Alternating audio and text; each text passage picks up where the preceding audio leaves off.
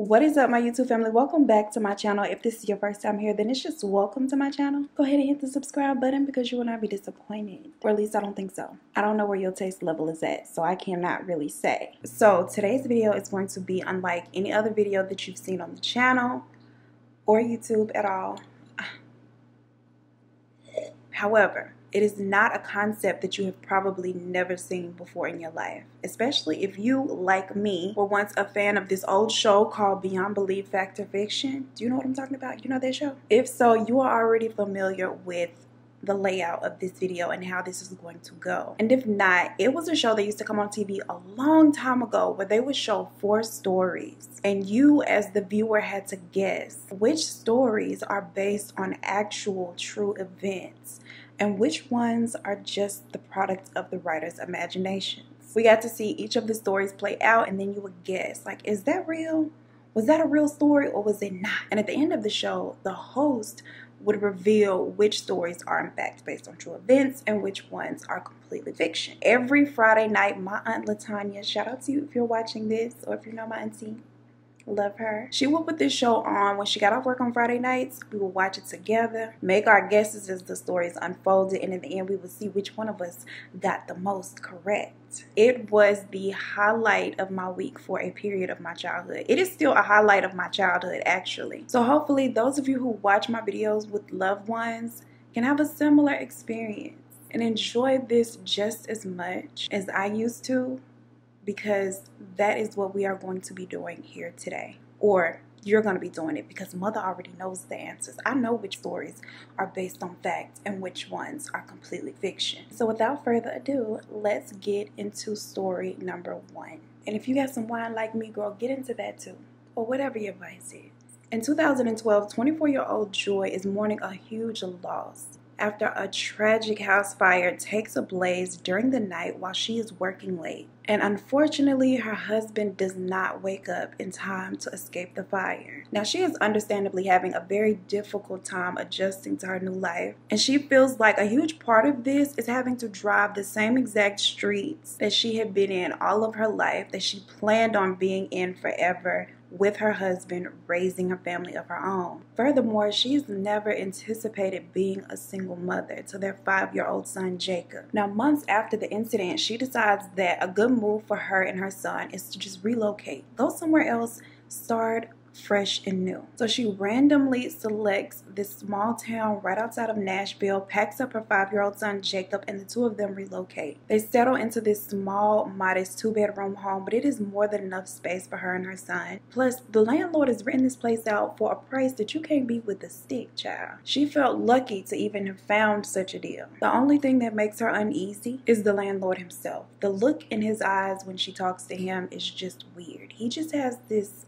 strange aura about him. His overall demeanor from the very first time that they met was just odd. Every exchange with him is nothing short of awkward, but her interactions with him are always limited, so she just puts it in the back of her mind. Furthermore, he doesn't come off like a creep or somebody that will potentially hurt her or her son. He just always seems uncomfortable when they speak, confused even, almost as if he found her to be the one that was weird. Nevertheless, she settles into the home. She begins nesting, making it her own. And the first couple of weeks are really good. She's actually feeling a little bit better and feeling like this move was exactly what they needed. Joy is even beginning to feel more like herself before, the incident. She's even making regular contact with her sister, who felt like her next move should have been therapy versus moving across town. But Joy wanted to do her own thing, and so her sister allows her to do so. Joy is like, I got this. I'm making strides on my own.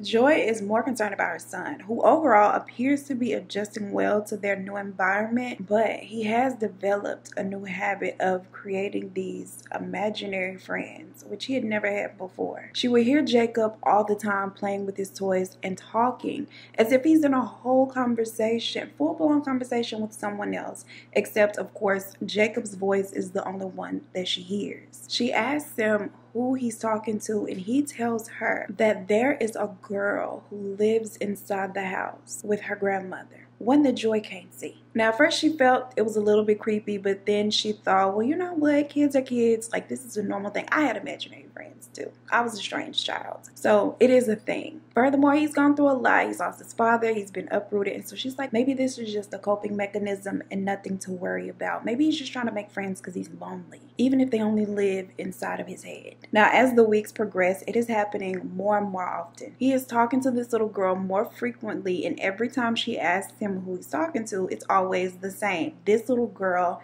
that Joy cannot see. And after a while, Joy was like, all right, now this is getting a little strange, sir. Her accepting this or ignoring this and just letting him do his thing is becoming harder to do the more he talks about her and the kind of things that this little girl is saying to him. Now, according to him, the little girl and her grandmother, who do not speak, were killed inside the house and are trapped there. And as if this is not strange enough, according to Jacob, the landlord is the little girl's grandfather and responsible for her and her grandmother's death. Child Joy is already feeling away about the landlord, Mr. Hanover, and this just makes it 10 times worse. So at this point, she is really side-eyeing him. And one evening, while he is at the house doing some maintenance, he attempts to strike up a casual conversation with Joy, seemingly trying to get into her little business, and he asks, so what's your story? I see you wear a ring, but I have yet to see a man come by here. And you speak about your son often. She is honest and tells him what happened and how she's been struggling over the last couple of months adjusting to her new life and coming to terms with her new reality without her husband. And that she had moved with her son simply to, start their lives over. The awkward silence immediately following her answer is the most uncomfortable that she has been in his presence since she's been in the house. He does not say a word. So at this point, she attempts to break the ice by asking him about himself. As for his family, his daughter had run off to be with some man, leaving her 5-year-old daughter for him and his wife to raise. And this first strikes Joy's odd because anytime that she had spoken to him over the phone or stopped by the home to drop off her rent payment, she has never heard anybody else's voices in the background. She's never seen anybody there at the house. So she assumed that he lived there by himself. He had never even spoken of anyone else before now. And just as soon as she finishes this thought, she remembers the things that Jacob had been telling her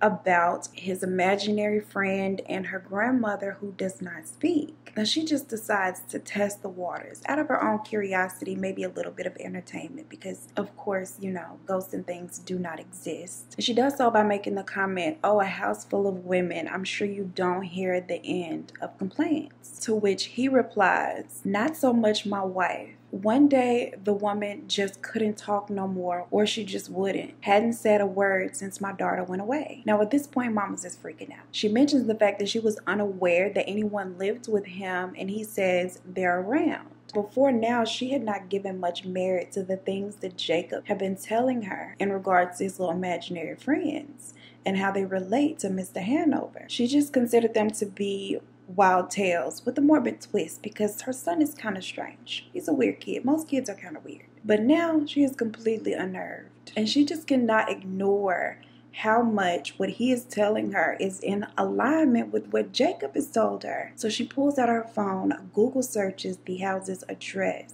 And after scrolling a while, 2 articles pop up that catch her attention. One headline reads, 29-year-old vanishes, leaving her daughter and her parents searching for answers. And the other, published almost exactly a year later, reads, mother and daughter of missing 29-year-old woman now also missing. This article also mentions Mr. Hanover as a potential suspect, but haven't been cleared due to a lack of evidence. Now at this point, her adrenaline is pumping and she does not know what to do. Should she write it out and pretend like her mind is not racing and she doesn't see these things that she is reading in her phone? Or does she hit the home screen on her phone, dial 911 and blow up Mr. Hanover's spot to the police? And this lady decides that in this moment, the thing to do is to basically accuse him of having done something horrible to his wife and his granddaughter. Without saying a word, the landlord takes a step toward Joy and she instantly hits her little 911 emergency call option on her cell phone. Because baby, if you kill them, what you're not about to do is kill me.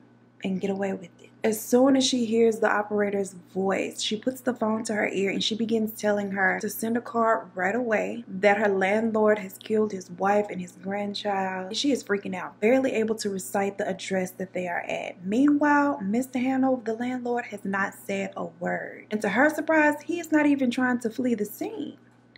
Sir just called the police on you. Instead, he just calmly stands there, staring at her yet again as if she is the crazy one. And the only thing that he has to say to her is that calling the police was a mistake. The police arrive within minutes and they separate the two, getting a statement from each party. Now, she is telling them how she rents from him and how he is a weirdo and they need to check him out because he said his family is around, child, and she has not seen anybody. However, her young son is saying that his family is saying hello from the other side, that they are no longer in the land of the living, and he has something to do with it. Meanwhile, she can hear Mr. Hanover out there getting all loud, riled up, and rambunctious as if he is the victim here and has the right to be freaking out. He is basically painting himself as this great guy who saw a young woman in need, renting one of his properties out to her at a great price to help her out despite her issues, to then be treated like some kind of criminal. And to diminish her credibility altogether, he tells them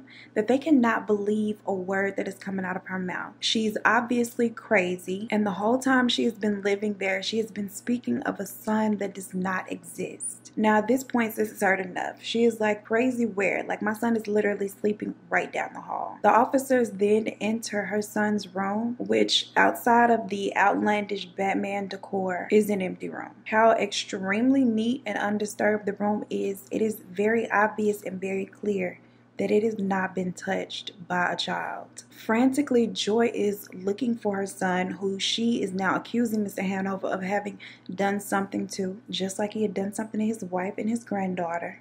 Allegedly. But by now, the officers are also looking at her crazy, the same way Mr. Hanover has been looking at her for months. She immediately pulls out her phone and calls her sister because she cannot believe what is going on here. Like, and where is my child? She is explaining all of this to her sister, who is also a little bit too calm for her comfort. The sister then asks to speak with the officers, and instead of having Joy's back, she apologizes to the officers, telling them about how Joy had lost her husband and her son in the fire and had not been quite the same since.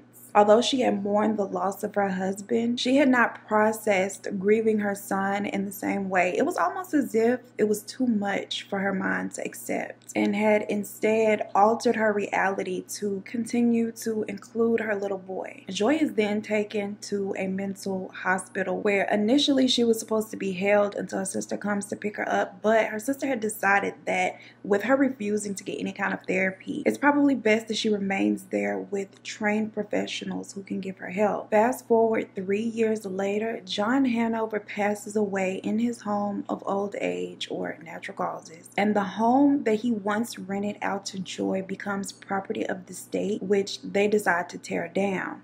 Now, upon doing so, they unearth the remains of a small child and an adult in one gravesite, and the remains of a young adult female also buried there on the property, confirmed to be the wife, the granddaughter, and the daughter of the landlord. Story number 2. The interview. Jose is having a difficult time finding work and making ends meet, so he is elated when he finally lands a job working at a bank.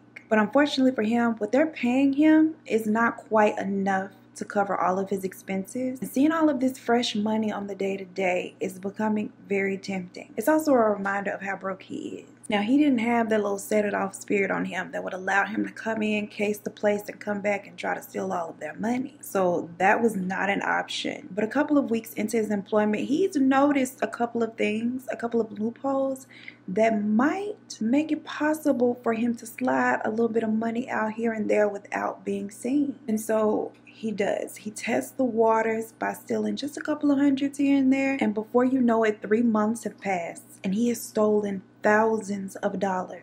Now, the missing money had, of course, been noticed. They noticed that the drawers were coming up short. They just did not know which one or ones of their employees was the culprit. So the higher-ups at the bank decided to just sit back and watch and let whomever is stealing believe that They hadn't noticed anything. Meanwhile, Jose is getting away with the things in his head, and so he's becoming more and more comfortable stealing more and more money as the weeks progress. That is until he hears some of his fellow employees having a little conversation about the money that had been coming up missing and the fact that they now believe that they know who is responsible, but they don't know who it is. Now, Jose, knowing it's him, was not trying to go to jail. Now, he knows if he quits, that would be a major red flag, and it would be kind of obvious that it is him. But what is he to do?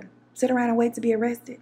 No. And so he comes up with a plan to tell his employers that he is relocating, moving to a different city, and that is why he is having to leave the job, which isn't completely a lie because he does relocate. It just was not the reason why he had relocated. Child, and just as he had suspected, him leaving raised a major red flag. They had already assumed that it was him, but him actually going, it was like the nail in the coffin. They were sure that Sis was just trying to run out on his jail sentence. Now, they had planned on having Sis picked up and arrested during that 2 weeks notice he had given them, but to their surprise, he does not work the 2 weeks. He gives them the notice and then he disappears. The bank, of course, gets law enforcement involved, who make several attempts to contact him, pop up at his old address, but by the time they got around to his house, he was long gone. They make several attempts to contact him via the phone number that he had on file at the bank. No answer. Finally, they just issue a warrant for his arrest and just go on about their business because obviously they were not about to catch up with him. But had he ran a little stop sign or did a little jaywalking, he will come up in the system. But for the next 2 years, he has no run-ins with law enforcement. And by now, he has put the whole thing behind him, moved on with his life, thinking that was close, but he gotten away with it. Now, unfortunately for him, that little stolen money, child, he was spending it as he was taking it. And in those 2 years, he had not had much luck finding himself a good job. So he was pretty much in another town, back to square one. Now, Jose makes a promise to himself that the next job he gets will be one that will pay him enough where he doesn't have to do this shady stuff and risk his employment and his freedom. He wants work to be honest and also pay the bills. While checking out available jobs in the area, he sees a listing for a 911 dispatcher, and so he applies. He had heard that the pay was not the best, but it would be enough, and the benefits were great as well. Plus, he looks at this as similar to a call center job. Couldn't be that hard. He just figured worst case scenario, things get a little hectic on the line, he just hang up the line and try his luck with the next caller. Within days of applying for the job, he receives a call with great news. He has been granted an interview for the position. He is very excited about this, and to prepare, he borrows money from a friend to get him a nice little outfit to show up and interview in, promises to pay his little friend back out of his first check, you know how we do, gets himself a nice fresh haircut, shows up to the interview in this nice suit, looking all good, smelling good too, ready to impress his interviewer when he is instead met by police who arrest him. You see, during his background check, his arrest warrant had come up, and instead of letting their little fugitive fishy off the hook, they decide to schedule him for an interview, or at least let him believe that he was scheduled for an interview, and arrest him instead. Story number 3, Stranger Than Fiction. In 2003, published author Chris Hines writes a crime novel, which quickly becomes a bestseller. It basically goes viral, grips the nation, and is getting more publicity than any of his other bodies of work. For a lot of people, it is the most riveting, most scandalous little stories that they have ever read, and they could not get enough of it. It embodies all of the things that we cannot turn our little eyes away from. Lies, deceit, affairs, murder, just everything scandalous. Now, the book itself is about a man who is obsessed with his ex-wife and actually finds out that she is having an affair with a married man. And one night, the man, while enraged and intoxicated, confronts his ex-wife at her home, kicking down her door and demanding that she admit to this affair. And she is like, "Sir, if I were, this is none of your damn business. Like, what are you doing here? Kicking down my door." She is denying it. She is telling him he needs to leave. And at this point, he becomes even more enraged because he knows that she is lying. He reveals to her that he has hired a private investigator who had been following her for weeks, shows her pictures of her and this man together. He knew where this man worked, where this man lived with his wife and child, and the room numbers of the hotels that they had frequented during their little late night rendezvous.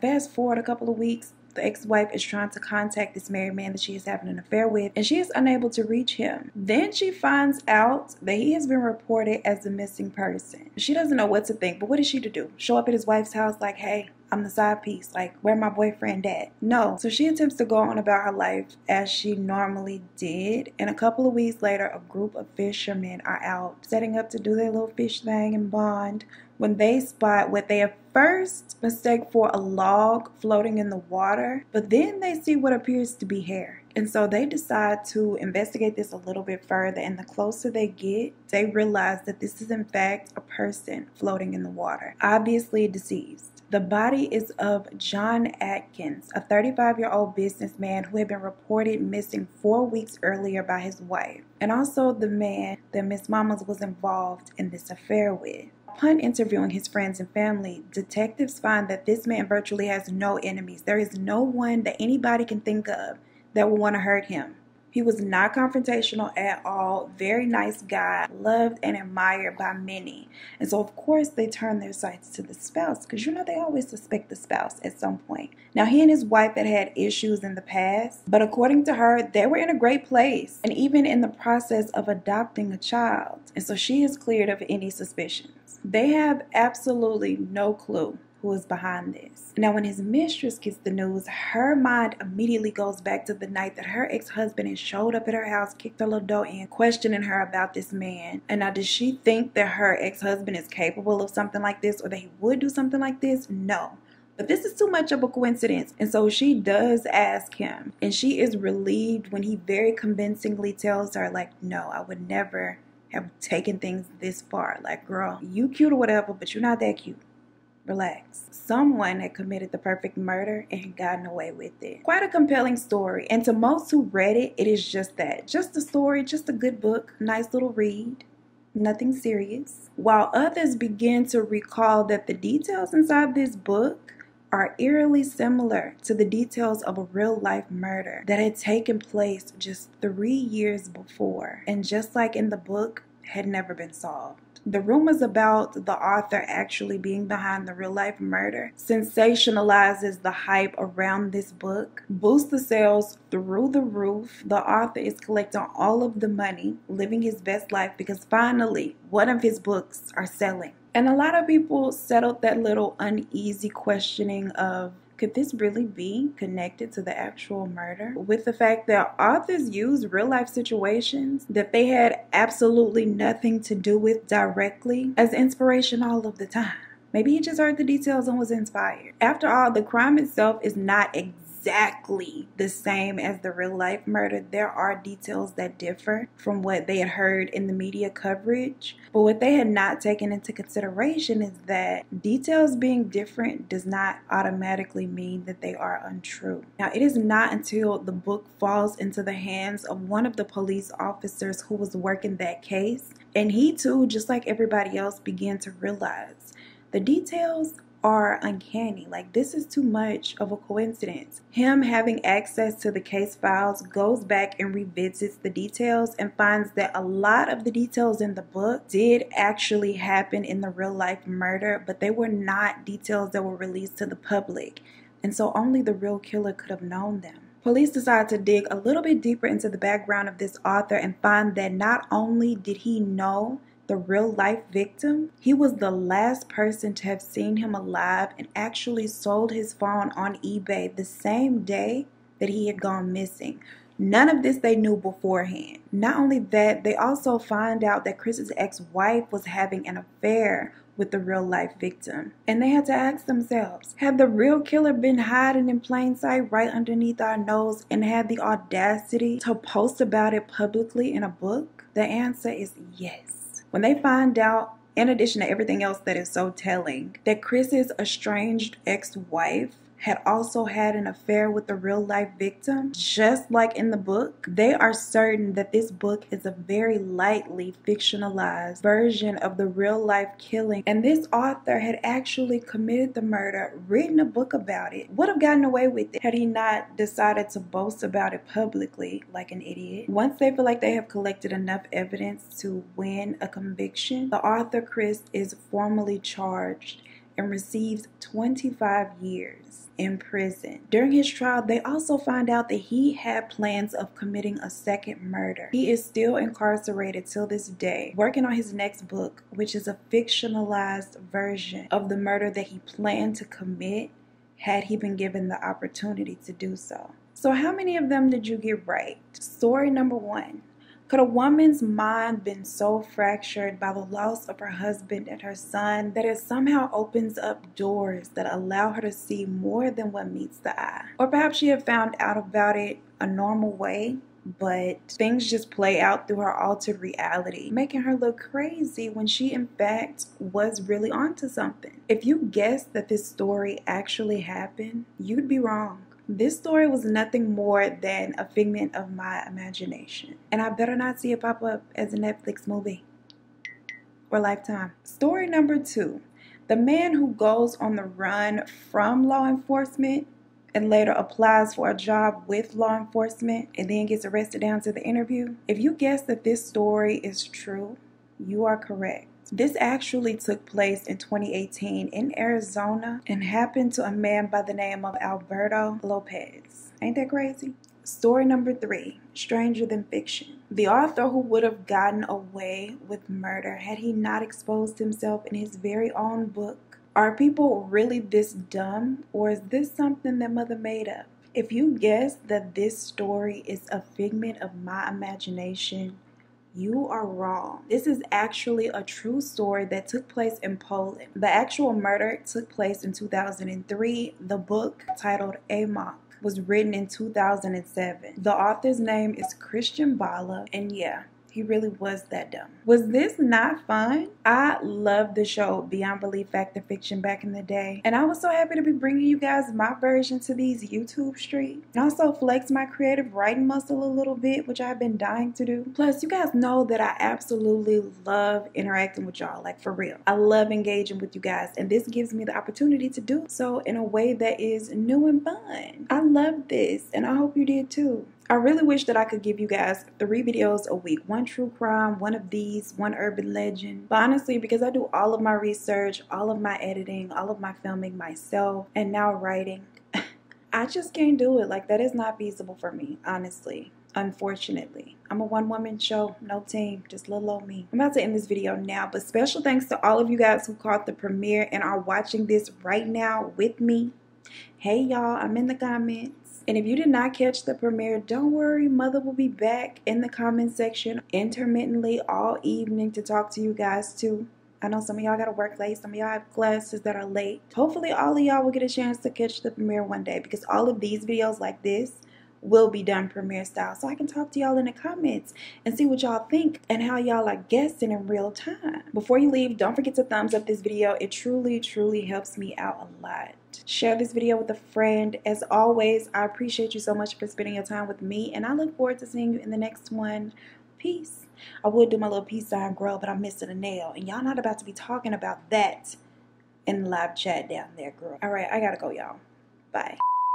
Big girl, you gonna do the intro for mommy? Say welcome back to mommy's channel. If this is your first time here, tell them what to do, girl. Oh, don't get shy now, girl. Don't get shy now, but you can get off my couch. I'm so nervous, honestly. What is wrong with y'all's knees?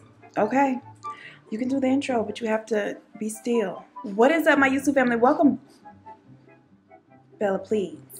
All right, mommy, you gotta get down.